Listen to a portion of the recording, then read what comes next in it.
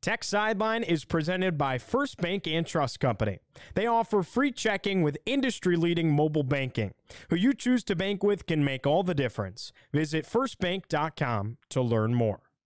What's going on, Hokie Nation? Coming to you hot on a Monday morning after one of the biggest weekends in Virginia Tech women's basketball history. Not to mention, baseball is rolling. Softball had a great weekend in Athens. Lacrosse won. Men's basketball took a trip up to Pittsburgh as well. We're talking all that and more. It's episode 350 of the Tech Sideline Podcast, and it starts right now.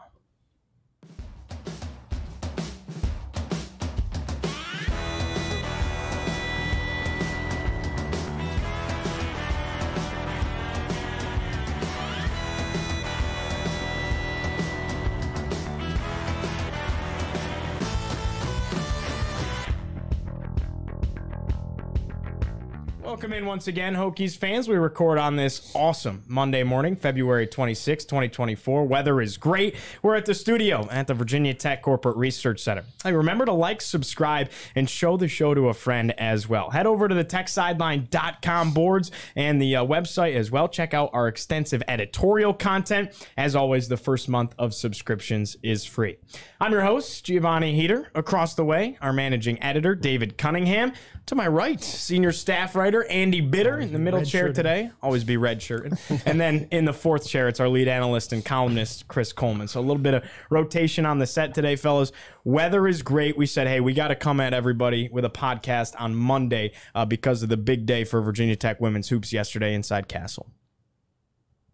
I mean, I didn't know. Great start, guys. I mean, I didn't know if you were going to tee anything up more than that. Big day. I mean, you were calling baseball, right? So you did not actually get a chance to experience it. Yeah, I was going to say, it's one of those things where Raza, who is our baseball writer, so go check out some of his great stuff. He's doing a great job. Him and I were both saying, man, obviously incredibly thankful for the opportunity to be there. It's an honor for him to write and for me to fill in for Evan with Learfield. But we were like, this is one of those where we're literally like 500 yards away down Beamer Way. And it's like, this is going to be one of those like 15 years from now. We're going to be like, man, I wish I was there. How many people were at the baseball game? It was not as bad of a crowd as I thought it would be. There were probably, I'd have to look at the exact attendance, but sold tickets don't necessarily actually. I would say probably around 200 people, which was more than I thought. I thought it would be dead considering what was going on in Castle, but I heard it was a tough ticket to get in Castle. So well, not for game day. Game day was everybody can get in, and right. That show was awesome. Yeah. I know Will Stewart was there as well. I was there covering it, and Virginia Tech put on a show. Nick was also there on the floor. I believe Carter Hill was down there on the floor as well. Ivan and John, our two photographers, were down there. Terrific atmosphere, terrific environment. I think what made Virginia Tech stand out so much to the ESPN talent was that so many times when they have done this show, since it kind of started as a women's basketball only thing in 2022, most of the time the shows are an hour before the game. For example, earlier this year at LSU, it was an 8 p.m. game and it was on at 7. So they are on the court while players are warming up. And it's cool to show the atmosphere, but you don't really get a sense of it because everybody's in their seats, and sometimes they do it, sometimes they don't put the audio through the arena. Yesterday, you're the only show in town. For that hour, you're there. Shanae Agumake had a live hit on SportsCenter at 9:45. Or 10:45, excuse me. No, 9:45 is right. And she was, it's with like the Get Up with Game Day crew, and she was just talking about Virginia Tech and some of the other teams around the country. And she was at the desk.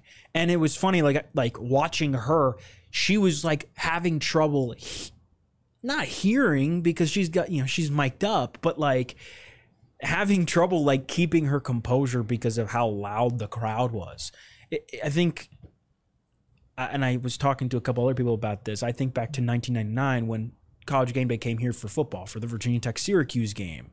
And that was the first time Game Day had been here. And Game Day had been doing stuff for a little bit, but had never really witnessed huge crowds before. And Virginia Tech put on a show. And I think that's why Game Day became such a staple. Virginia Tech became such a staple for Game Day. It kind of set the bar really, really high. And Elle Duncan said as much yesterday at the end. And Georgia Amor and Liz Kitley were on. I thought they did a really, really good job. Kenny Brooks was on. I thought it was really cool. He wore one of the Love Autism sweatshirts for Raven Kitley, which I think says a lot. College Game Day is in-house on national television, and your coach is supporting that cause. I think that says a lot about who he is.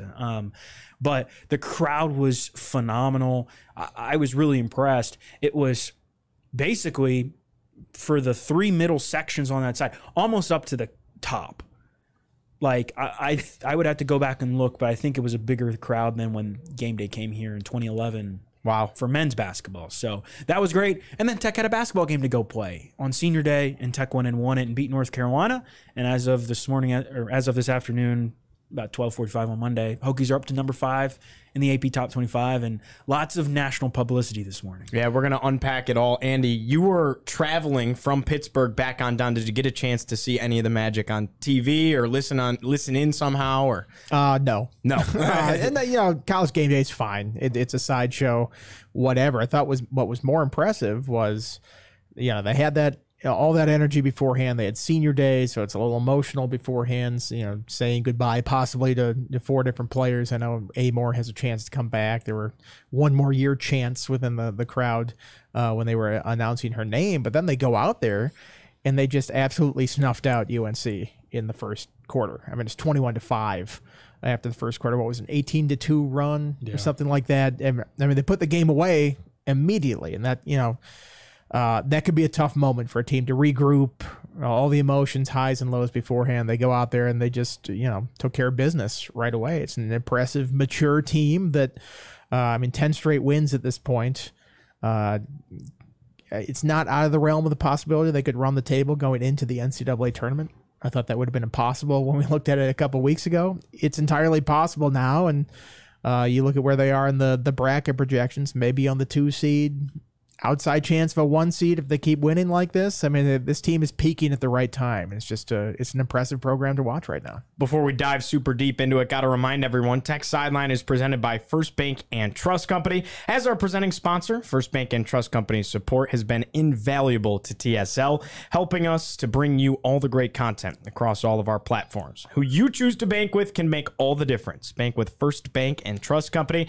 Visit firstbank.com to learn more. Chris, want to turn it over to you a little bit here. What impressed you most about Virginia Tech women's hoops yesterday, and Hokie Nation as well turning out? I think Andy just hit on it. When you're up 21-5, that's pretty good for a team that's not known for its defense, right, David? The UNC coach pointed out, if you take away that first quarter, they're right in that game. Right. Sure. That's right. And if you take away Georgia Amor's foul trouble, Tech wins by 25. Yeah. It is what it is. If you take away a fourth quarter in 99, Tech's got a national championship. You could say that for every game ever. She made that point several times in the oddly combative post game. It was very weird. Yeah. She doesn't seem to take losing gracefully. But I tell you what, so Kenny Brooks is 10-2 against Courtney Banghart in their rivalry. It's pretty one-sided. Yeah, it is. I guess the other thing that stands out to me, again, like Andy said, a few weeks ago, we're on the podcast talking about, can they do what they did last year and win at a high level, win all their games down the stretch? And I think I said, how they play down the stretch will determine whether they're a 3 seed or a 6 seed. Well, now we're talking, they're going to be a 1 seed or a 2 seed. So that's how dominant they've been down the stretch. Very impressive to see. That they've already locked up the number 1 bid in the ACC tournament. If they went out, they'll probably be a 1 seed. It would be hard. Some of that's dependent on what other teams do as well. But I would have to think that the team that won out, what are they now? They will have won 15 straight games. Yeah. If Tech wins out through the ACC tournament, and they'd have 4 losses. Basically, be the same team as last year. From a result standpoint, it would be exactly the same. 4 losses. That would be the exact. What was the win streak last year after losing at Duke, winning through? I think it was 10 up through the ACC tournament. So Tech would have 5 game longer win streak. Yeah, and lost earlier in the year. And I want to remind people that don't don't get caught up in the bracketology. Like I think Tech fans should be appreciative of all the national attention it's getting right now. Obviously College Game Day, but like between the Athletic and ESPN's power rankings this morning, Tech is 3 in one and 4 in the other, and Tech was a focal point in both of those. But bracketology does not mean anything right now. Like, yes, it's fun to look at, but there's still potentially 5 games left for Virginia Tech to play and make its case. And it was not until Tech won that ACC tournament last year, we were walking into postgame to talk to Kenny Brooks, and Charlie Cream tweets out that Tech's going to be a 1 seed. Like, Tech was right there, and hadn't quite shown enough. I put that in quotes because, Tech might have. But if Tech loses, I don't know if Tech gets a 1 seed. But anything is possible, and I wouldn't count it out. Somebody said yesterday on the boards, I saw that Charlie Cream said even if Tech wins out and wins the ACC tournament, Tech might get a 1 seed. It's possible. Don't rule it out, but like Chris said, they're on a roll right now, and I think I wrote about it yesterday. Andy had a really good column about Elizabeth Kitley and her dominance, but I kind of focused on that business-like aspect. I was at Louisville last weekend and saw them walk into that arena with 13,000 people and not really bat an eye. And they kind of, similar to this North Carolina game, they took the opponent out of the game early. That's hard to do. They have a chance to go on the road to Notre Dame on Thursday and win their 5th straight ranked road win in a row. That's insane. And that's how good they are right now. And I think the fact that, George Amor, she actually replied to my tweet this morning because I tweeted, I'm disappointed I did not respond. I did not follow up in the press conference and ask. She made a basketball is life reference. And I was like, I wonder if that was a Ted Lasso, Danny Rojas reference. And she said, yes, I can confirm it was.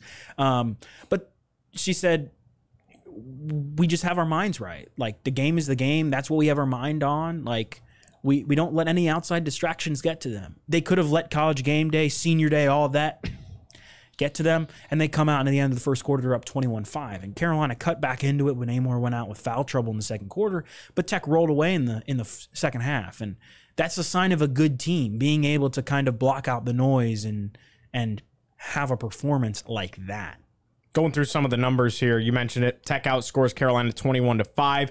No Amor in the second quarter. Carolina actually outscores Tech 22-12. That got them back into the game. You had that 3-ball by Kelly to head into the halftime break. Thought maybe that could give Carolina a little bit of momentum, but it wasn't the case. 24-20. Tech outscores them in the third, 17-15 in the fourth quarter. A ho-hum, as Kenny Brooks likes to say. 34 points for Liz Kitley. She did it on top of it. 6 rebounds. 12 of 14 from the free throw line. Amor was a point shy at 20. She had 19 points, 11 assists in her double-double. Matilda Eck knocked down some threes, 3 of 6 from beyond the arc. She had 11 points. That's all your Hokies in double figures. Just overall team effort. David, out of all of it, when you look at some of the numbers here, is there anything that, like, is this like the cemented, you're seeing the same players? Because remember, this was the point last year where Kenny Brooks started to kind of fizzle away at who was playing, and you really keyed in on, like, you had 6 to 7 people on the court. Is that where we're at again this year? I think in some ways, yeah. I was surprised we didn't see Karis Baker a little bit more, but I think Kenny Brooks is rolling with what works. If it ain't broke, don't fix it, right? What he's getting from these players, like, I think Carly Wenzel is a terrific example. She's playing great basketball lately. She had, I want to say, the Duke game and the Syracuse game were back-to-back, and I think she had like 9 combined turnovers in those 2 games. And she's maybe had, in the last 9 or 10 games, she's had maybe like 3 or 4 total. Like, she's playing more composed. She's not turning the ball over. She's playing really good defense. He's found players he can't take off the floor, and that's what's the difference. He's like, I think he has found that rotation. I think Summiel's been great. He compared her performance to Dennis Rodman. Yes. She had 2 points and 14 rebounds, and she did foul out, but to do that on Senior Day, like, she's such a big reason why Virginia Tech is winning this rebounding battle night in and night out.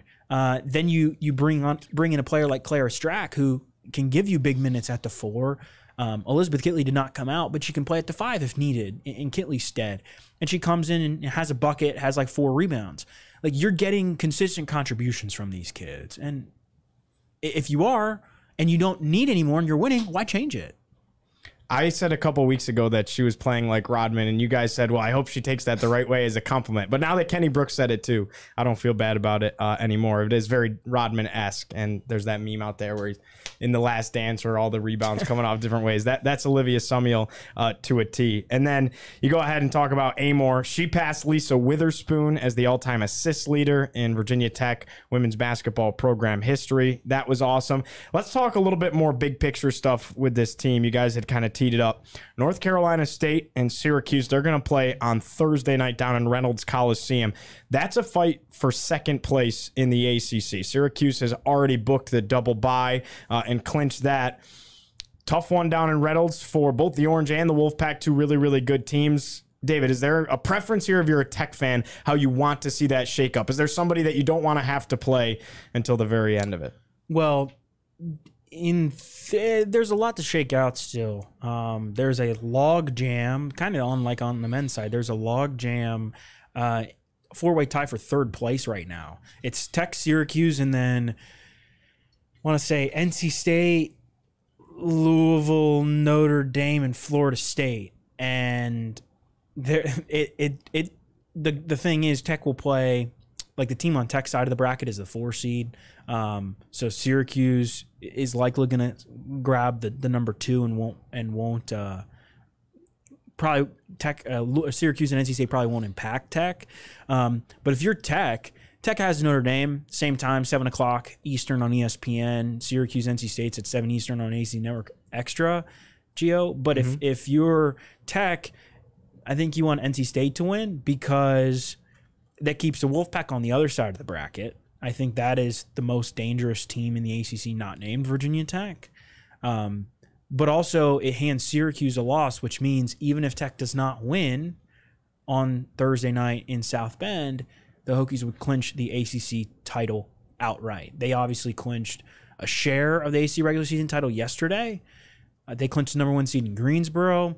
A Syracuse loss, even if Tech loses, would seal it. Syracuse is the only team that can catch Tech at this point. All right, coming up on Thursday, number 17, Notre Dame. This is an interesting matchup here, David, because you were breaking down for us before the show. They're actually the highest-ranked team in the net in the ACC, despite being 17th in the country, according to the AP poll. They metrically shape up better than anybody else in the conference. So this is a really big opportunity for Tech to kind of jump ahead in that category when it comes to the whole bracketology conversation. Yeah, big metric opportunity. Notre Dame is 10, and that's what happens when you go to UConn and blow the doors off. Notre Dame only has losses to good teams: South Carolina, Syracuse twice, NC State, Louisville, North Carolina. This is going to be a big test for Virginia Tech. But Tech has not flinched at big tests before. Like I said, this is an opportunity to win, for Tech to win its 5th consecutive ranked game on the road. Like, it's easier said than done. I think Andy and Chris both said it earlier. A couple weeks ago, we were sitting here going, that's a really tough stretch for Tech. For Tech to get out of it unscathed might be nearly impossible. And now we're sitting on the other side, and Tech's almost through it. I think this is a good opportunity for Tech, though, to continue to bolster the resume, because I think people pay attention to Notre Dame. It's a big name. Everybody knows who Notre Dame is. It's a team that obviously is run by freshman point guard Hannah Hidalgo. She's outstanding. She will win ACC Freshman of the Year, and she's probably the one player in the conference that but I expect Elizabeth Kitley to win her 3rd straight AC Player of the Year. But Hidalgo's right there. She's been terrific as a freshman. They're run by her. Guard play is going to be important. I'm sure they'll put Kayla King on Hidalgo. And she was really good, I thought, on Deja Kelly yesterday. She's staying out of foul trouble. That's the key with Kayla King. Even when her shot's not necessarily falling, she got Tech going a little bit with that deep 3-pointer yesterday. But if she can continue to stay out of foul trouble and play good defense like she's been doing all year, staying out of foul trouble is the key part. Because then Tech has to kind of shift stuff around. But it's going to be quite the matchup. I'm really excited. I will be there in attendance. Purcell Pavilion. Yeah, I've been there. I've been there one time. I went there in 2019 when Tech played Notre Dame in football. There, you picked up your football credentials, or I did at least, in like the lower bowels of Purcell. So I'm excited to go and see it. And Notre Dame's a really good team. Another NCAA tournament team Tech has a chance to beat. That matters come Selection Sunday. Do you need any bar recommendations for South Bend? Sure. Okay, I'll hook you up after the podcast. All right, sounds good. Looking forward to hearing that conversation off the air. Andy, what's key for this team to make a deep run in March? We talk about the role players and all that stuff, and that's key to have those people making big contributions. But I think really what drives this team is obviously Amor and Kitley. And if they're on their game and if they're playing to the peak of their abilities, this is a tough team to beat. And you saw how important Amor was when she had to go to the bench in that second quarter with foul trouble, and the offense just didn't move the same. The ball's not moving as quickly. You don't sort of have that Spitfire guard she's a one woman press break when she's out there. She can just dribble out of it, and there's not really much the other team can do. I described her in my story as the straw that stirs the drink of this team. She sort of brings that element to this group. And I thought all season, I think this team, how far it gets in the tournament will be based on how much Amor steps up her game, because she sort of has that alpha mentality. And then you go in there and you watch this game that Kitley played the other night, and man, she seems like a different player. And I asked Kenny Brooks about that after the game, like, what is different about her this year? And he gave this great anecdote. He's like, well, her given name is Elizabeth, and when she gets angry on the court, she turns into Elizabeth. And he stopped. He didn't say the whole word, but this is Kenny Brooks who said this now. I am not saying this nickname. And then Georgia Amor chimed in. She's like, that's what her contact name is in my phone. So when she calls, that's the name that shows up on it. But like, you think about the past, I think the knock on her that maybe a little soft when teams would really body her and play her physically. And I think the peak moment of this last year was LSU in the Final Four, where LSU just bludgeoned her down low. I mean, it was like a wrestling match down there, and there's some pictures that we got where she's like on the ground just kind of looking incredulously at the refs, like, come on, like, what is going on? I'm getting beat the hell up down here. I think before that really bothered her and took her out of her game, and Kenny talked about it. They have worked on trying to get her to kind of channel that anger and take it out on opponents, and I think you're seeing more of that now. I mean, she's threw a couple bows out there, elbows out wide, and getting aggressive a couple times against UNC. So I think when she gets into that, and you saw the result yesterday, 34 points, and it was almost like I don't want to say effortless 34 points because it sounds like she wasn't working hard, but she made it look so easy out there, whether it was the fadeaway jumpers, the pick and roll that she and Amor have down pat, the free throws. She was 12 of 14 from the free throw line. I mean, she's just a very strong offensive player and defensive too. But when she gets angry and gets out there, kind of puts that into her game, it's something else. So I thought that was an interesting anecdote that putting in perspective that Kenny Brooks had. I was trying to think of an alternate title for my story, and I was thinking of "Don't Mess with the Bee" in Uniform 33. Does anybody remember that sitcom show? Don't trust the bee in Apartment 23. I do not. You had to show me Kristen Ritter. No Kristen Ritter fans on the set. I know what Come you're on now. talking about. Okay, but I think people would have not gotten the reference unless they read the story. So I'm like, I don't want to deal with that headache. But this was Kenny Brooks, by the way, that brought up this nickname, not me. So if, take it up with him if you're upset about this. Can we get a TSL NIL deal going though and get some T-shirts made with that? I'm sure that should be out there. That'd be a great thing. Yeah. Like Andy said, if it's a good idea, I want 2%.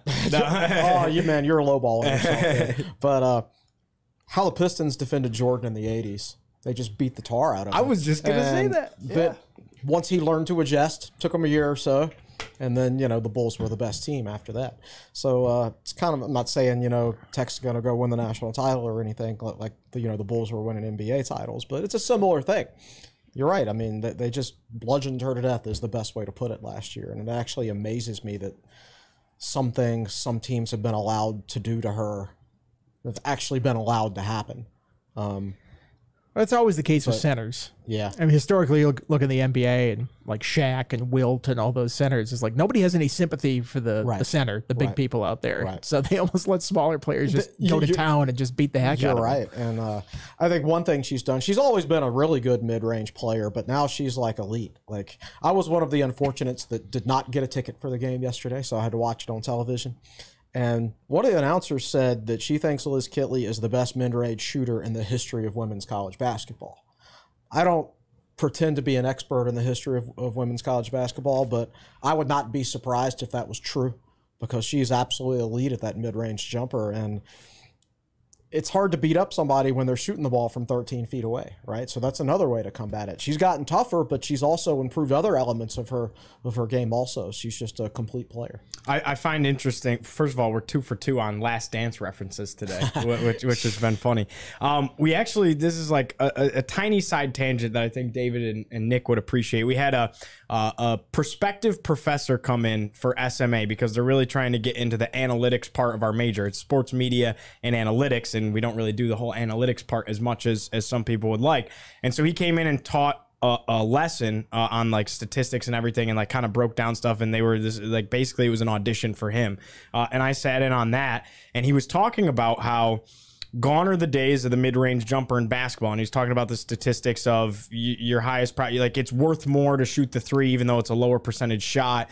And he's breaking that down as well as points in the paint. And someone just kind of raised their hand. I think it was Robin Reed, and he was just kind of like, well, what about Liz Kitley? Like, she's kind of the outlier in that situation. And thank you, Chris. And so I kind of found that interesting, because she really is playing different than anybody else. People say it's a lost art, and it's correct that when you're playing the percentages, like, if you're going to take a 17-foot jumper, you might as well step back 2 feet, right? And that was the argument. Right. But at the same time, she's taking 13-foot jumpers, and she's so much taller than everybody else that it's not like you can really get a hand in her face. And if you practice that a lot with her height, you can get really good at it, and it's just something that it's very difficult to stop.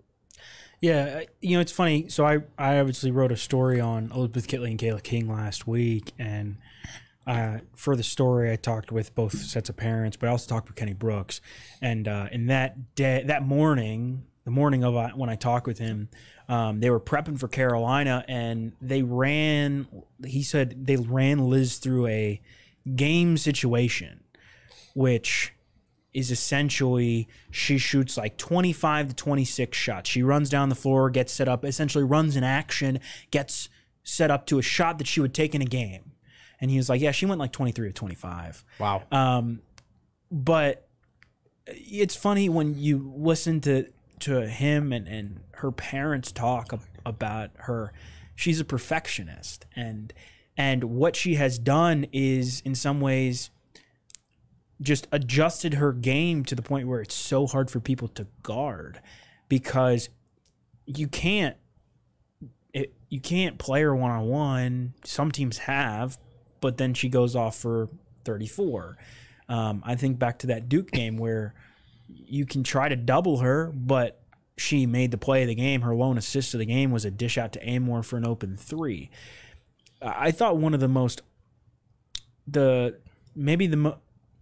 it's a part that maybe people don't appreciate enough, but what she did yesterday was I thought Tech moved the ball really well when Amor was on the floor.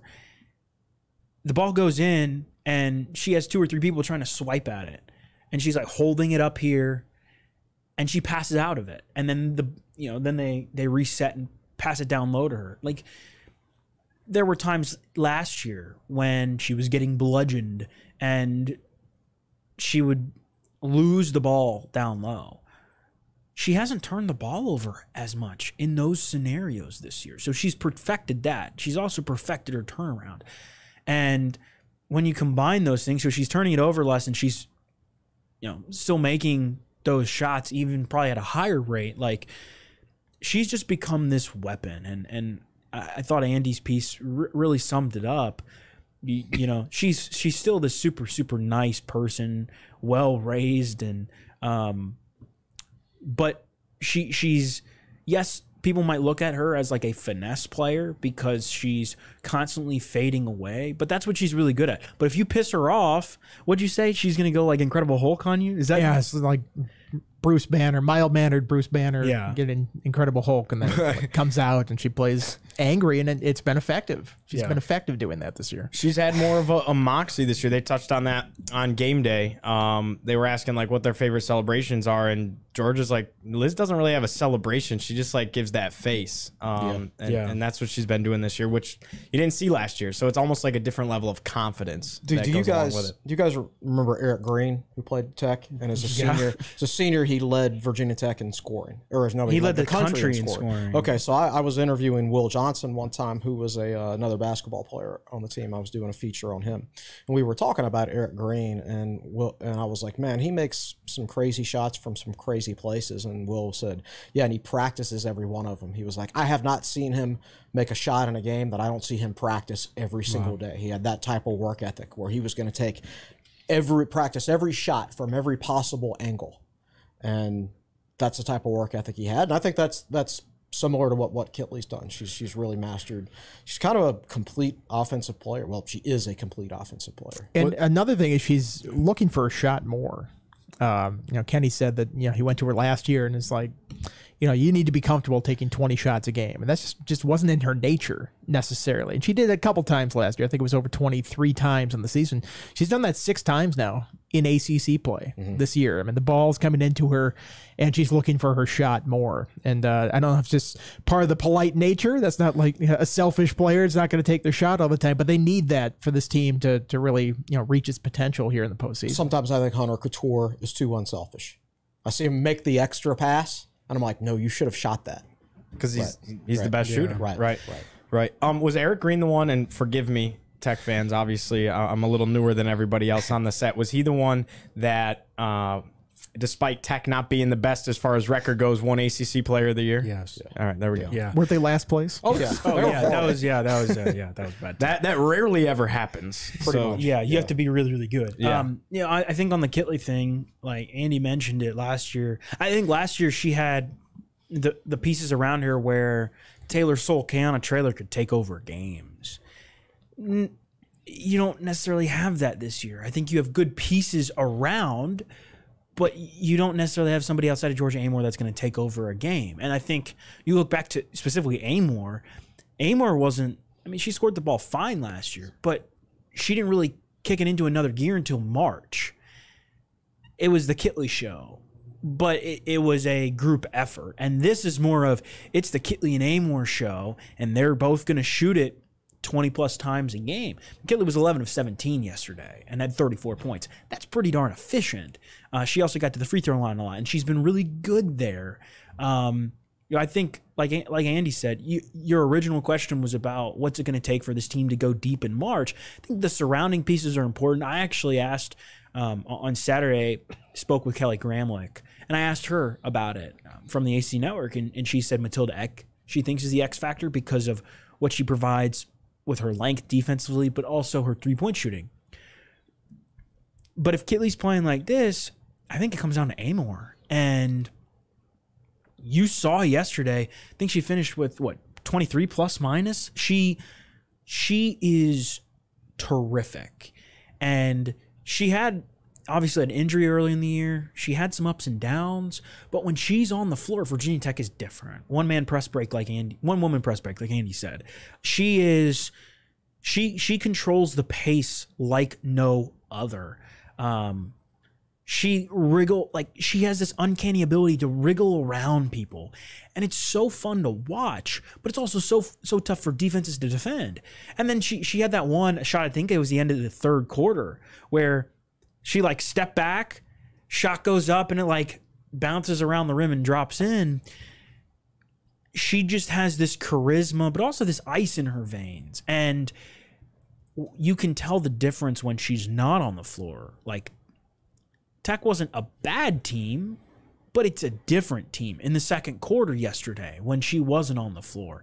I thought Carly Wenzel and Matilda Eck handled it okay, but there's just not that flow on either end. She can get out and go, and she did that yesterday, and she makes, like Kitley, she makes a lot of things look really, really easy. And if those two players are scoring, over 50 plus points a game, Tech's going to be extremely tough to stop by every team going forward. And it's even more difficult because if you're a team, Gio, say you're North Carolina State, you're NC State, you're playing Virginia Tech. You might have the talent to play Kitley one-on-one, but at the same time, that means she's probably going to go for like 35, right? She's gone for 34 2 or 3 times this year. Okay, well, if you decide to double her, okay, you're going to leave somebody wide open, and this team is good enough to find that extra pass. Matilda Eck, like Kelly Gramlich told me, has been this unsung hero for this team in many ways offensively because she's terrific from 3. Olivia Sumiel does all the dirty work inside and gets these rebounds. Claire Strack comes in and does the same. Carly Wenzel is an extra ball handler who's done a really, really good job of hitting clutch shots when needed. And all of that surrounds these 2 All-Americans that are 2 of the best players in the country. And it's really fun to watch. And honestly, I mean, Kelly Gramlich told me, and Carolyn Peck kind of said a similar thing. She was, she obviously is on College Game Day, and we talked to her on Saturday too. The Final Four is very achievable for Virginia Tech this year if it continues to play like this. And I think you got a good glimpse of that. It's not necessarily this flashy thing, but when you take a team out of a game essentially in a first quarter, like, it's not necessarily going to be flashy the rest of the way. I think that's the perfect spot to leave our women's basketball conversation. We've gone almost 40 minutes, and I feel like we could sit here and talk about it all day. No doubt about it. Last thing I'll say about it, folks, is if you haven't fully hopped on the bandwagon, if you haven't followed along, we can't encourage you enough to do so. This is something that, 1, has never happened before here at Virginia Tech. 2, is something so unique. There are schools that would kill to have a team to cling on to like this. So enjoy the run while it's here. Not all of these players are going to be back. Obviously, there's a guarantee that, Kitley and King are gone. And so appreciate it, watch it, support it, and be along for the ride, because it's definitely something special.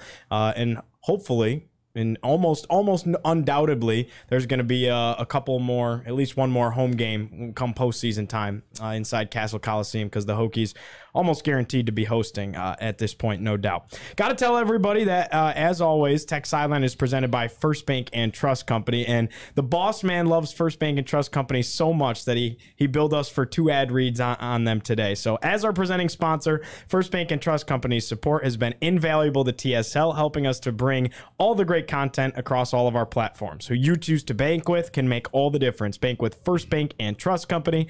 Visit firstbank.com to learn more. All right, let's talk a little bit of men's basketball here. Andy, you were on the road up in Pittsburgh. Felt like it was Tech's last chance to have any kind of a run. It was a quad 1 opportunity on the road for the Hokies. Played decent in the first half, were scoring, and then that fell off. 18-0 Pitt run blew it open. Yeah, it turned ugly very quickly in that game, and I was actually kind of surprised they were even tied at halftime. I thought Pitt played better. They were doing some stupid things with the ball, allowed Tech to hang around. Tech was 50% from the field, I think, in that half, but they could not buy an outside shot. And that was all day long. They were 3 for 20 from outside. That really caught up to them. Foul trouble caught up to them. Mike Young not exactly pleased with the officiating in that game. Made that pretty clear afterwards in a funny way in the press conference. But I mean, you can't blame that on the officials. You got to learn how to play with fouls, and you've got to make some shots. They didn't do either very well in that game. And this is just a team that doesn't quite have it this year. I mean, it's not going to be an NCAA bound team, barring some sort of miracle run in the ACC tournament. You would hope they could get an NIT bid here in the postseason and have some sort of positive ending to the year. But they've been in a lot of these games. They've not figured out a way to close out a lot of these games, especially on the road. 1-8 on the road now. It's just a bad team in true road games this season. So Altogether, it's just been a rough patch for this season. So bizarre. 12-2 at home inside Castle Coliseum, yet 1-8 on the road. You've almost won every home game and then lost almost every road game. Not a recipe for great success. Sean Padula led the way for Tech. He had his most points since he dropped 31 against Clemson, I believe it was. He had 26. He also had 8 rebounds and 7 assists. So it was kind of do it all if you're Padula against Pitt. He had a great first half. What do you have? 14 points, 6 rebounds, and 4 assists at halftime. He was on triple-double watch in that first half. Exactly. Then he got a third foul somewhat early in the second half, a little bit of time on the bench. With 2 minutes into the second half, Tech was winning 42-40.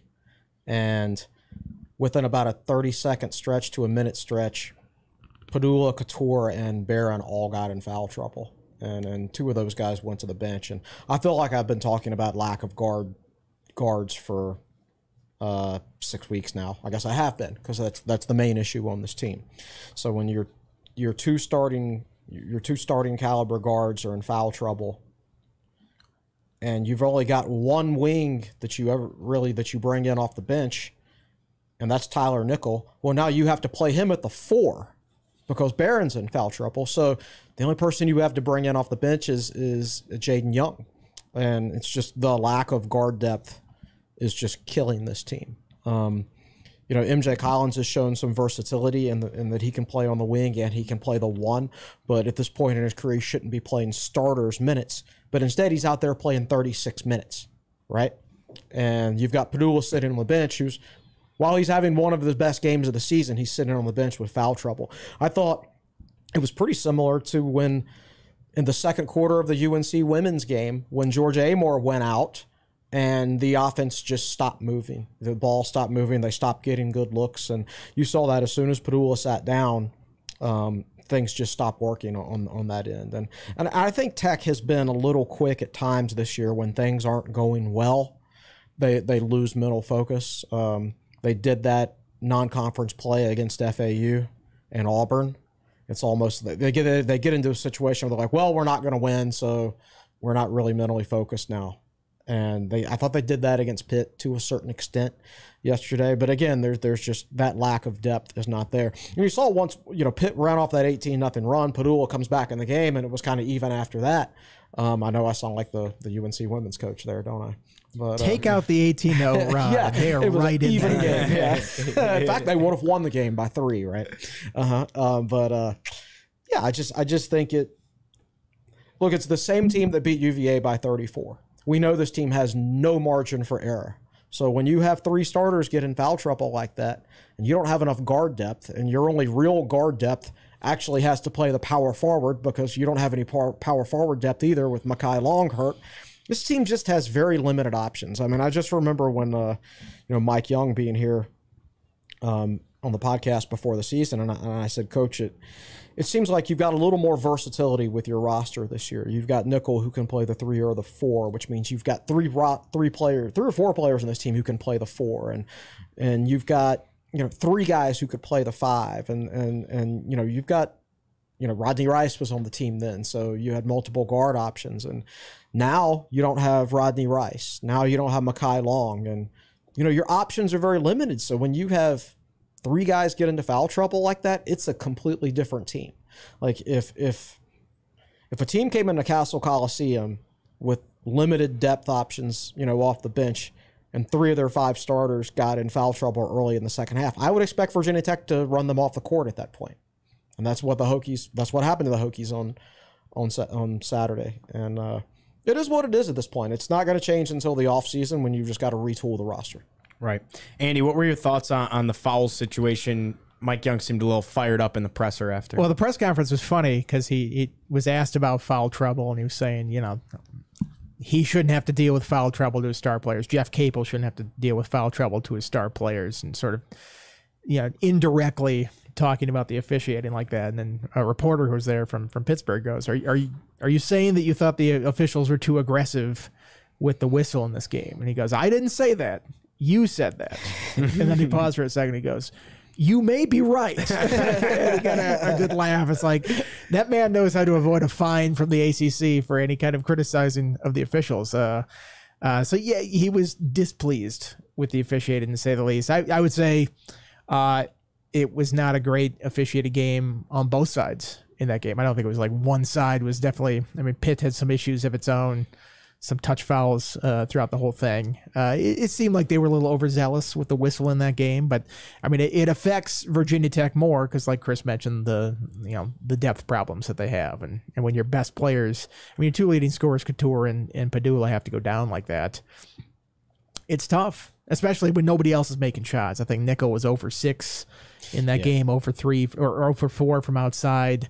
They didn't hit 2 threes until pretty late in the game, and they ended up 3 for 20. So that tells you what they were up to that point. And you're not going to win any basketball game if you're not making those kind of shots. Yeah, and I want to add this about officiating. Like, this was the first game this year where I thought, wow, that wasn't very good officiating, because Sean Padula, I think it was his 3rd foul. It was all ball. The replay showed it was all ball, and I don't think Connor Couture made contact on his 5th foul. But at the same time, like, we have the benefit of watching it in slow motion. Right. Will and I sat in the front row of the student section, right under the basket for the UVA game. And one of the things I said to him during the game is like, man, I can't tell what's a foul and what isn't. It's so fast. Like, those bodies are moving so fast. The ball is moving so fast. The hands are moving so fast. It is really, really hard a lot of times to tell what is a foul and what isn't. It's a lot different from watching it on TV. It's a lot different when you're that close to having, like, as compared to like sitting in section 12 row Q or something like that. It's just a lot different when you're down there on the court. So they have a tough job. Ultimately, Virginia Tech has to fix their guard depth issues. This is a game, like, even if Tech did have good guard depth, I mean, it's an 18-win Pitt team on the road. Like, most teams are going to lose in that situation. So it's not like Tech's situation this year is because, they lost to Pitt or they lost this game. No, the guard depth thing has bit them the whole year in different ways. And this is just the latest. But I think we know where Mike Young will be focusing on in the transfer portal. Decon, any thoughts from you out of men's hoops before we get a little debate going here? Yeah, well, here's the thing. I think it's depth overall. Like, Mekhi Long not playing is big because when, like you said, Chris, Robbie Barron gets his 3rd foul, you have nobody else to play there except for Tyler Nickel. You can play John Camden, but he has not played big-time minutes in many games this year. And then you look at the backcourt. Like, and we've hammered this point, but I think the bottom line is you're not going to win very many games if Hunter Couture is only playing like 26 minutes. Not obviously Mike Young doesn't want him to play 40, but there has to be a middle ground, and that means he's not on the court often enough. We talked to Mike Young in the AC teleconference this morning, and he was asked about just winning on the road in general, and he's like, we've been in games. They were in this one for a while. They were leading at Florida State. They were leading at Miami. Like, they've been in games, but I think lack of depth and, like, they just kind of lose their composure in some moments. What was the quote that Champadula gave you? You mentioned it when we were about playing on the road. Just like, playing they can't play a full 40 minutes. Yeah, 40 minutes, and you need that on the road. Yeah, I mean, you're playing in a hostile environment. Usually, the other teams, role players play better at home in that situation. There's a smaller margin for error, and they have not rarely been able to put together just a full 40-minute effort like that on the road. And when you do that, you're 1-8 when you're away from Castle. And Tech's one road win was against NC State when it turned the ball over 20 times. I don't think that was a road game Tech should have won. That was not an opponent that played a full 40 minutes. No, and so it's like, this is an average team, and when you can't put stuff together on the road, but you're good at home, Gio, like you mentioned, makes it so you've got a pretty average record. Now they're 7-9 in the ACC. They run the table or do something crazy, right? But at this point, they haven't shown enough consistency at all over the entire season. And I don't think there's anything you saw on Saturday when watching that game or listening to the game that makes you go, yeah, that's a team that deserves to play in March, just because there are so many inconsistencies with this team. Sean Padula was great, and I thought Malaja Petit was good too, but there have been games where a guy like Lynn Kidd is very, very quiet, and you need him.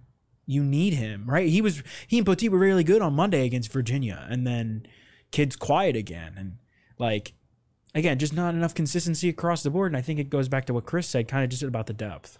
Absolutely. All right. Well, they're going to be playing tomorrow night. That is in this building right here against the Syracuse Orange. So What's the name of that had building to do now? it, Gio. Had to do it. Yeah, didn't the you? JMA Wireless Sometimes you Dome? got to poke the bear a little bit, right? The Come on. JMA Wireless Dome, which now has air conditioning. And when it was the Carrier Dome, it did not have air conditioning. These are true statements. Does it have functioning wireless though, just to keep up the weird tradition? Yeah, that was actually Syracuse like athletics? a big part of the name changes. They put in like these fancy things on the roof, and apparently it's supposed to have like the most stellar internet connection. We'll test it out for football. That's almost worth going for. You're not going?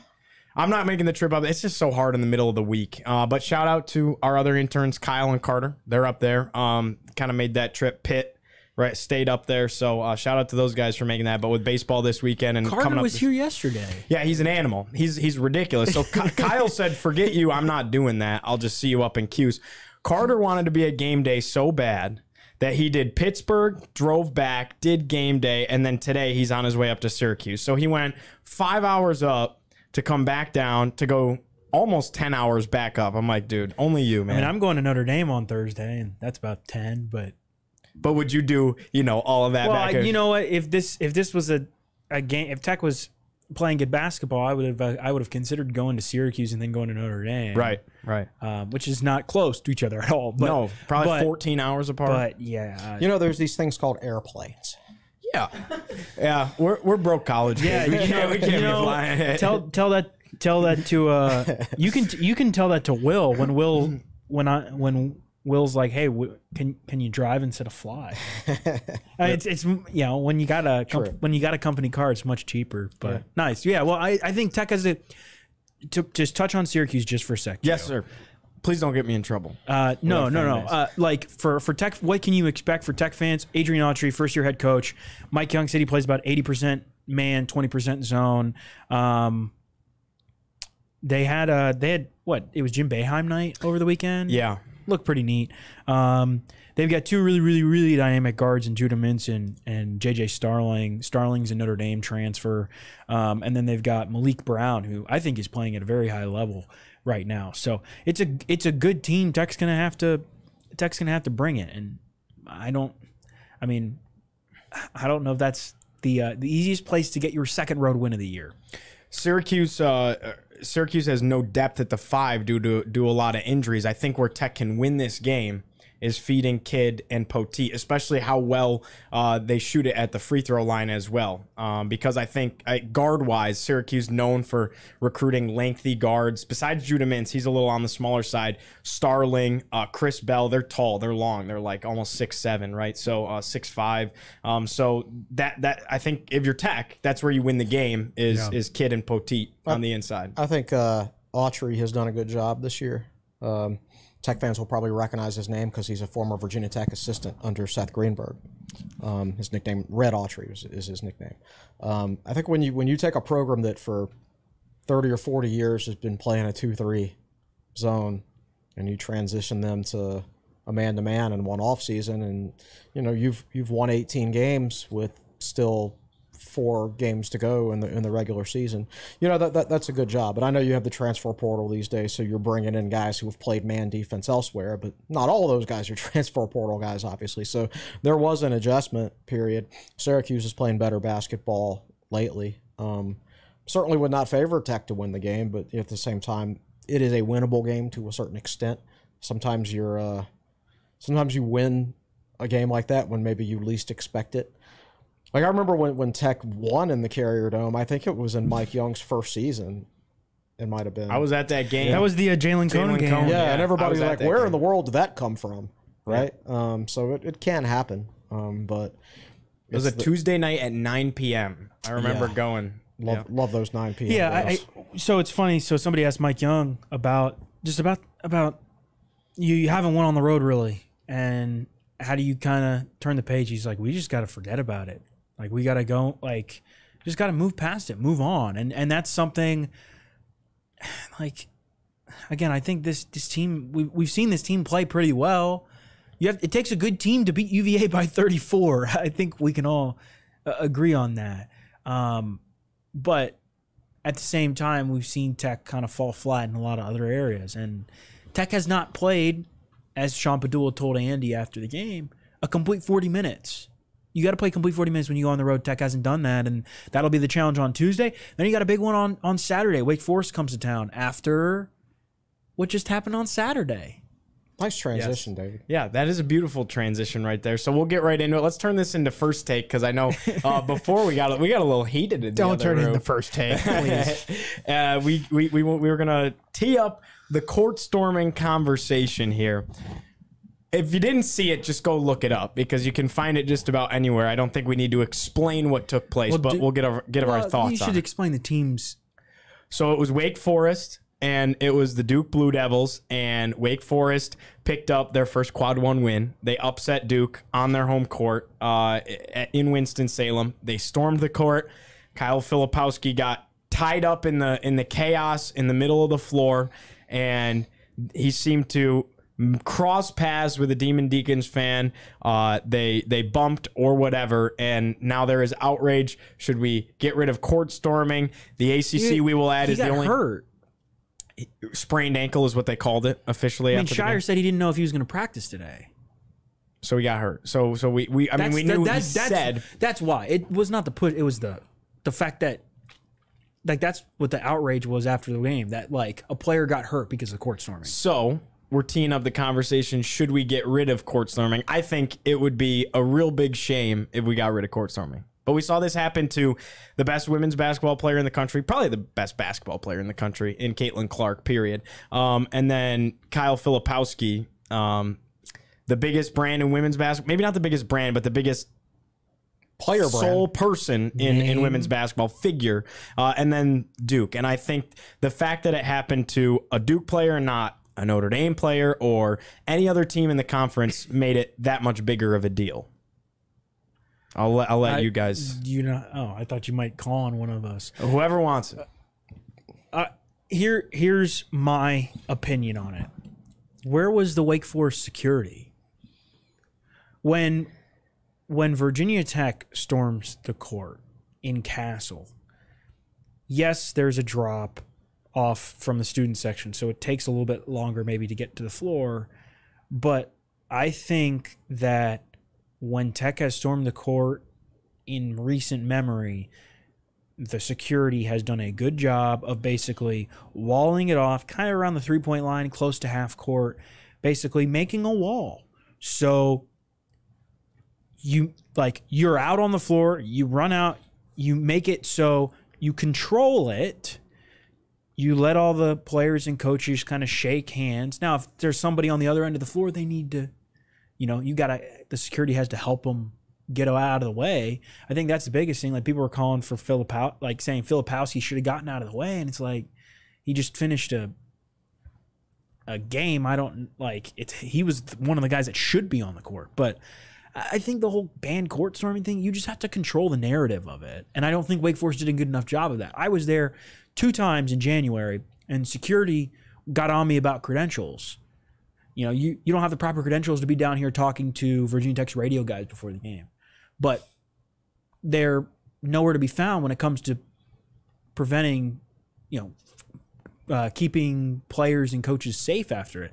I think that's what it all comes down to. You have to make sure that, if you can balance it, and I think some schools have proven to do a good job of it, where you let it happen, but you also make sure the players and coaches are safe. I think one of the things with the Iowa thing is Caitlin Clark had to run across the floor to her tunnel, to the locker room, and her running, when she's crossing paths with all these students that are getting onto the floor, right?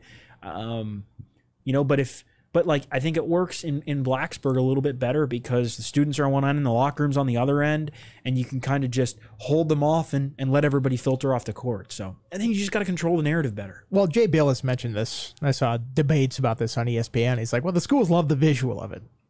They fundraise to it. They look at how much fun this is, this big win and all these people on the court. So they're not trying to stop it. They could probably control a little better. I know Wake Forest, that's just a really low seating, easy access to the court there. So they got to be smarter about, funneling the students in a certain direction onto the floor so the players can get off the court. I would not want to ban it outright. It's kind of a cool little quirk in college basketball. You like to keep that kind of energy and that fun aspect to it, but they've got to be smarter about getting the players off the court or having a plan about it. I will say this to players, don't fight across the stream of students. Don't run perpendicular to students coming, like a bat out of hell from the student section just out to the center court. Just let it happen and then work your way off the court. Caitlin Clark's running across and gets sideswiped by a person. It's okay, you don't have to sprint off the court in that situation. Filipowski's trying to go sideways across. It's just stand there for a second, let him come out there, and then I'm not putting the blame on the players here. I'm just giving them some strategies on how to avoid situations like this. You don't need to immediately run off the court in an odd direction where somebody's going to hit you from the side like that. Andy brought up a good point before.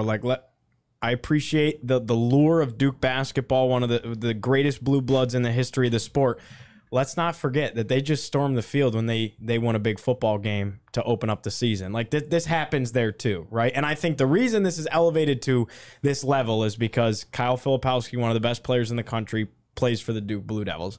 And I will just hammer home the point that this would have been a non-factor if a Georgia Tech player or Notre Dame or any other team in the conference, for that matter, besides maybe Carolina and Duke, if this took place. It certainly adds more of a focus to it, for sure. I have 2 points.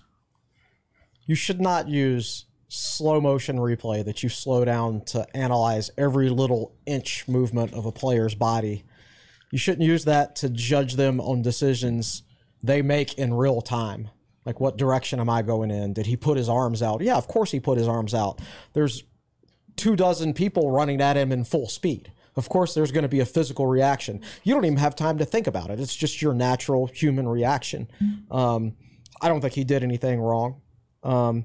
Second of all, I don't think your average person understands how competitive these players are. They don't make it this far unless they're highly competitive, and they're pissed off after they lose in a game like that. And again, I don't think he did anything wrong. You shouldn't be anywhere near a player after a game. That applies to basketball to a certain extent, but especially to football. Connor Blumerick of Virginia Tech last year just ran over an ODU, or 2 years ago, just ran over an ODU student on the field. I actually watched the replays and posted it on the boards before the podcast, but he dipped the shoulder, intentionally went right into him and everything. You shouldn't you shouldn't be around football players immediately after a loss like that.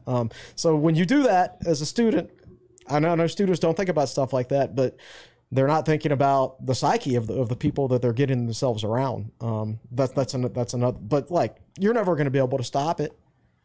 You're talking about thousands of people and you've got a couple of dozen security guards. It's you can't control the mob, right?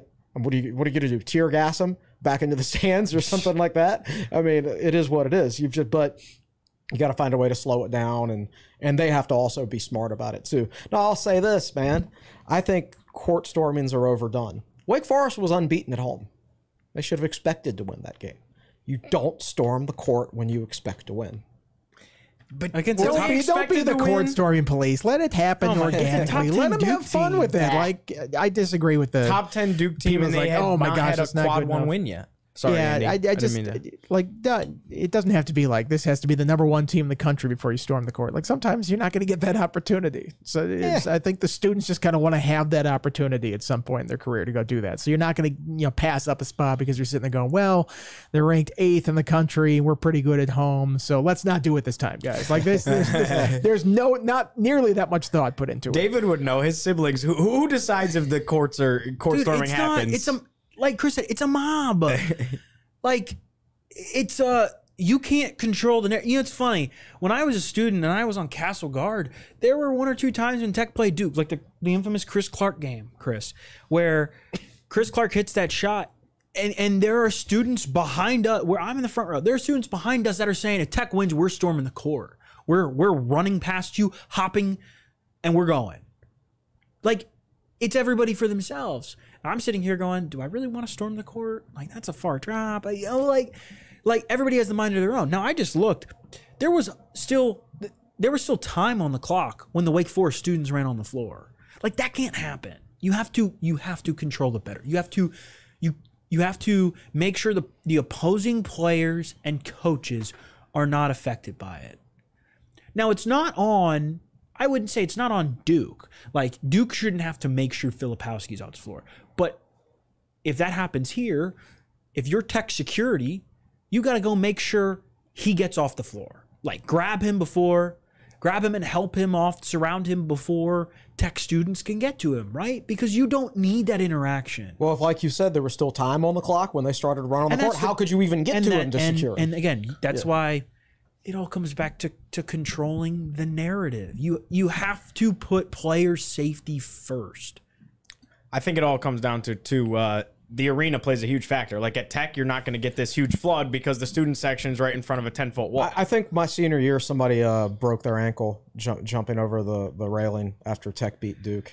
So it is a lot more difficult, and it is a safety issue at Tech if you jump over that railing, for sure. Well, if you're going to break your ankle, that's a good way to do it. Really, just Is it? I think of better ways. Want to ask you guys really fast, just simple yes or no. Do you want it banned or do you want to keep it, Chris? Oh no, I would never ban it. David, Keep it. No, you just got to. It's on the schools to take care of it. fair enough. Andy. Yeah, keep it, but funnel it somehow. All right, sounds good. Let's do a round robin here because a lot of other Tech sports were in action this past weekend. We'll start off Virginia Tech women's lacrosse. We had Coach Skyra and Olivia Vergano on earlier before their season started. They had a big win on the road at Louisville. It was pretty cool. They played inside the football stadium, so that's always pretty cool when opportunities like that come about. And they won it 14-10. Olivia Vergano scored her 100th career goal. She's a junior, so that was a big win for the women's lacrosse program. Happy for them. Softball. Pretty good weekend in Athens for sure. They beat up on Radford and Dartmouth, and then they split 1-1 with Georgia, who's number 3 in the country, and knocked them out of the NCAA tournament last week. So when you can go 1-1 with a team like that, that's huge. Last year. What did I say? Last week. Last year. Yeah, no, I think this is a Virginia Tech team in terms of softball coming off a weekend out in the desert in Arizona where it dropped 2 games to NCAA tournament teams. And it's all about the non-conference in a lot of sports, but specifically this. Pete DeMoore historically has scheduled really tough teams. Tech has Alabama later this year. The Hokies have had an opportunity against a Georgia team to make their mark. And that all comes back into play when it comes down to NCAA tournament seeding. And for Tech to walk into Athens, the second game, no, the first, I think it was the first game of the weekend on Friday, but you beat Georgia. They beat Radford first on Friday. Second and then game of the weekend. Yeah. So same day though on Friday. Yeah. And then, and they turned around and they lost to Georgia by a run on Saturday. But like to play them close, this is the same team that beat you in the NCAA regional last year. Like that is a big win, one that Tech will look back on later in the year because Georgia's a good team. And you need those kinds of wins to boost your resume when the postseason comes around. And I think that's obviously Tech's biggest win of the year so far. But yeah, good positive weekend. I mean, if the one loss you had was to a number 3 team on their home field, like that's a pretty good weekend. And I think they're starting to find the rhythm. I think Corey McMillan had a huge weekend. Obviously, She was playing her former team in Radford, but she was really good against Elon on Wednesday. Comes back, has a terrific weekend. I think this Virginia Tech team's starting to find its stride a little bit. Chris, I wanted to bring up baseball here. Hokies ended up sweeping Rhode Island this past weekend. They bounced back a little bit after losing the Sunday game last weekend against Charlotte and then losing the midweek to JMU in a thriller where the comeback falls just short. Come back, bounce back, you get this sweep. Solid pitching out of the freshman Renfro for the second week in a row. Faced a little bit of adversity. That was in the Friday game, first couple of innings. And you said it was really impressive to see the way he responded. Yeah, I think that's important for any pitcher, but particularly a guy making his second career start to understand, okay, yeah, you're going to get knocked around sometimes, but can you battle through it? Do you let it affect you and then things go downhill and you're out of the game after 2 2/3 innings and all of a sudden your bullpen is overtaxed for the rest of the series? Or can you rebound, stay the course, and go a solid 5 innings, save the bullpen, and give yourself a chance to earn the sweep, which Virginia Tech eventually did. So, he stayed in it and battled. Tech's pitching was good all weekend. It didn't end the first weekend good, and it wasn't great, obviously, against JMU over the week. So the pitching depth thing is still a question, as it usually is at Virginia Tech. That's always the main question going into the season. But ultimately, they took care of business against Rhode Island, which they should have.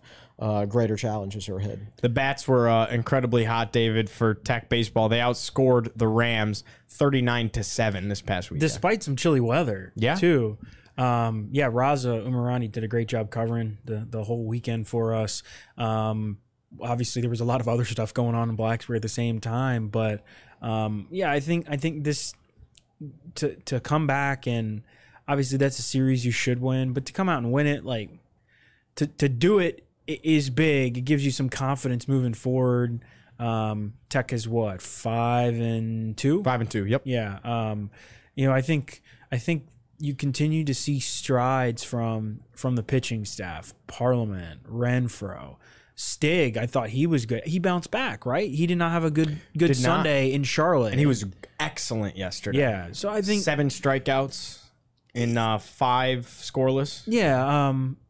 And speaking of strikeouts, I think Lindsey Grind had like 10 in the Sunday games for softball. So this is a young pitching staff, one that did not have a single ACC start and still does not, because we haven't started ACC play.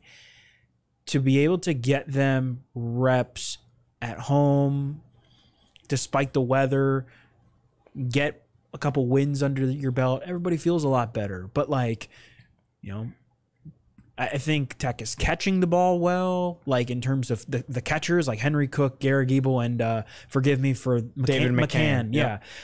They're crushing the ball. They all have homers this year, which is ridiculous. Like, you hear that, Chris?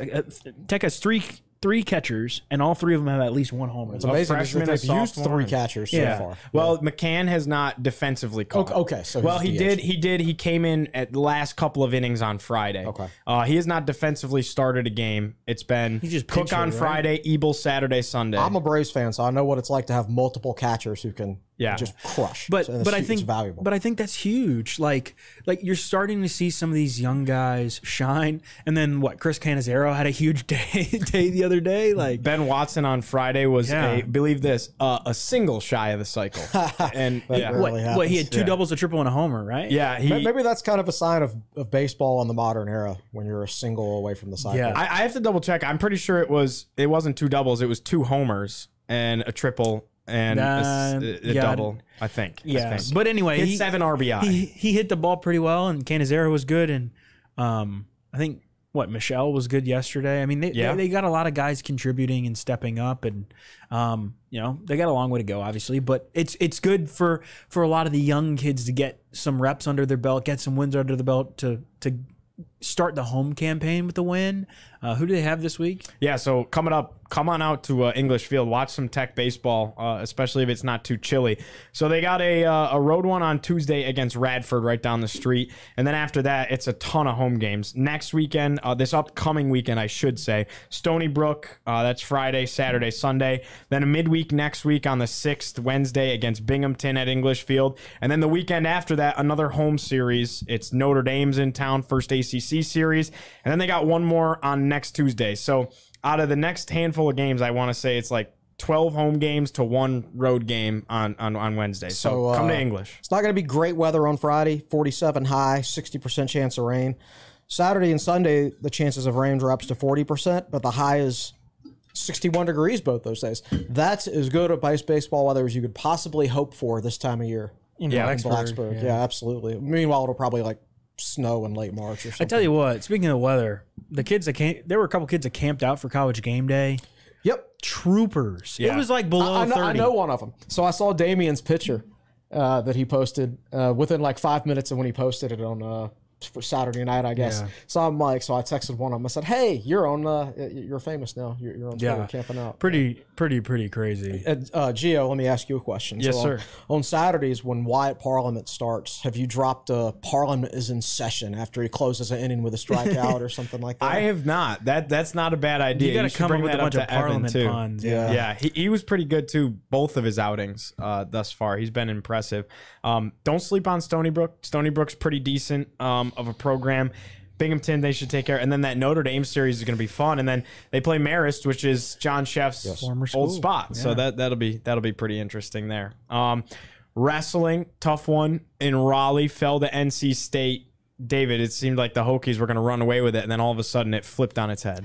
Yeah, Nick Brown and Jack Brizendine were down there covering it for TSL. And they're up 12-3 through 5 matches, and you're thinking, oh, okay, they're in a really, really good spot. And then kind of just got away from them a little bit. It was in Reynolds at NC State, but Place looked packed. yeah, I think, sold out. Yeah, Nick said sold out. Reynolds Coliseum it's again a terrific venue for wrestling and for women's basketball. Yeah, but the women's hoops game I thoroughly enjoyed. Yeah, it was nice. I think just a little disappointing. TJ Stewart had a huge upset win. Mekhi Lewis did his usual thing. He finished the season without giving up a takedown. But yet Tech, had 5 matches to go and proceeded to lose all 5 of them. And I think that's a little frustrating, disappointing for a lot of Tech fans when Tech wrestling is right there. You just need to win one more match, right? And you don't, and you end up losing out, and kind of just slips away from you. But that one's my fault because Tech was up 12-3, and I texted Will and I said, "Man, we're kind of steamrolling NC State. I think we're going to get this one." And then they didn't win a single match the rest of the. I think Will tweeted too at some point when it was early and said "Oh, Tech steamrolling them right." But they got the ACC championship coming up soon, so I believe break and then ACC championships are next weekend, the same time as the ACC women's basketball tournament in Greensboro. Awesome. Well, women's indoor track and field won their 3rd consecutive ACC title. Men's track finished 3rd, but they did beat UVA, so it's a Commonwealth clash point. So that's something to keep an eye out for. Any final thoughts before we turn everyone loose? We went pretty long today, guys. We've been good at keeping it to an hour. We're well over. Well, it's not every day that college game day comes to town. Very true. Yeah, I think just Tech women's basketball is in the national, in the national spotlight. Oh yeah. Now, you knew it was going to happen when college game day came, but for Tech to put on a show like that, for the country to see Virginia Tech as a women's basketball, I don't want to say as a women's basketball school, but to see the way Virginia Tech supports women's basketball, and that crowd was ridiculous. And the fact that the crowd was so crazy as it was for the game, I took a cool video. I walked from the one end of the line to the other. It was from Lane to the tennis courts by Han Hurst. It took me 6 minutes to walk the entire line. That was for the Carolina game. Wow. After game day. Just terrific environment, terrific atmosphere. And I mentioned the power rankings earlier. Hokies are up in the AP poll. We'll get more bracketology news on Tuesday, but the ball's in their court and people are paying attention now.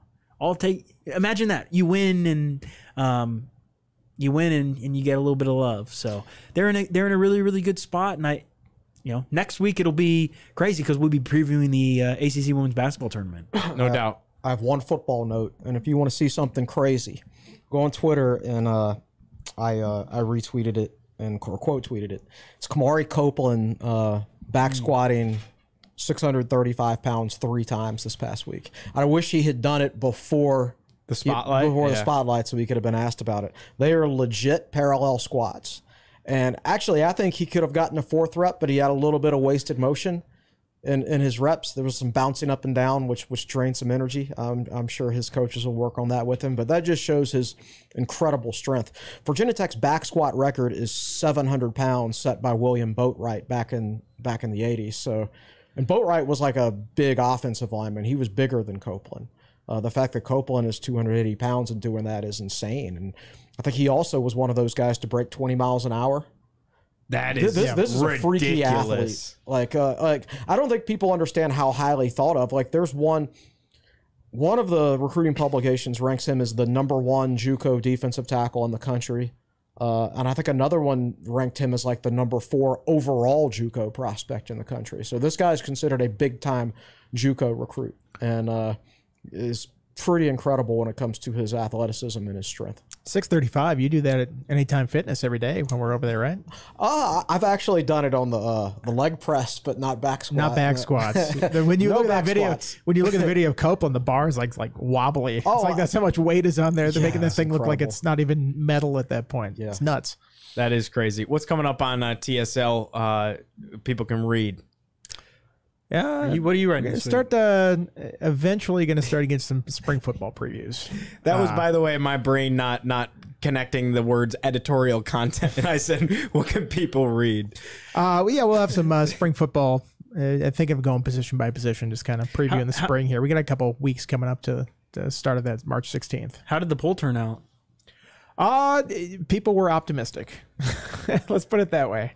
Very optimistic view of the program, and you would imagine that coming off a season like that. And I don't know if they're going to live up to those expectations, quite lofty expectations like that, but people are feeling good about this program for the first time since I've been doing that poll for the last 3 times, going back to my previous employer. Lots of basketball stuff. I will between Raza and Sam Mostow and Chip Grubb will have you covered on the Diamond Sports front. I will be heading to Notre Dame on Wednesday, so I'll have plenty of basketball coverage for you. The women have Notre Dame, and then they're at UVA, and then they start the AC tournament, which is crazy that that's next week. It's nuts. The men have Wake Forest on Saturday after Syracuse on Tuesday, and then they've got Notre Dame and Louisville, or Louisville Notre Dame to close it out. I think Louisville Notre Dame. But yeah, so we'll have you covered on the basketball front. I'm excited to go to Notre Dame, and I think the fact that this team is just playing as it's fun to cover a team that's playing as well as it is right now. So I'll have a bunch of basketball stuff. Chris, what are you writing this week?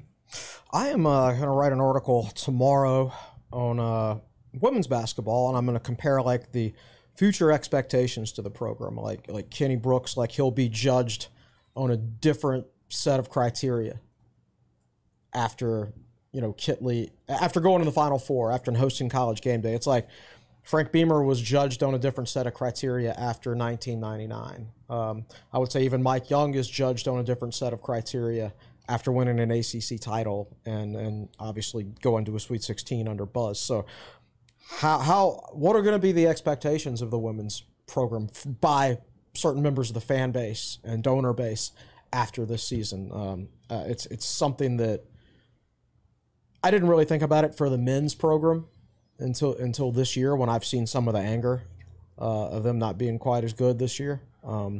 Obviously, we saw Tech almost won the national title in '99, and then they had the 10-win streak. But in some of those 10-win seasons, it was almost like we were as focused on the things the program, the very few things the program was doing wrong. We were more focused on those things sometimes when we were actually winning 10 or 11 games, right? So I kind of want to warn people also about, okay, let's maybe not quite do the same thing to the women's program as we did to the football program and the men's program to a certain extent. Awesome. Well, that's a perfect spot to leave it. Thanks so much for joining us. It was a fun one for episode 350 of the Tech Sideline Podcast. For Nick Brown, producing behind the scenes, for Chris Coleman, David Cunningham, Andy Bitter, I'm Giovanni Heater, saying so long. Enjoy the festivities this upcoming week with everything Tech Athletics. We'll see you next time.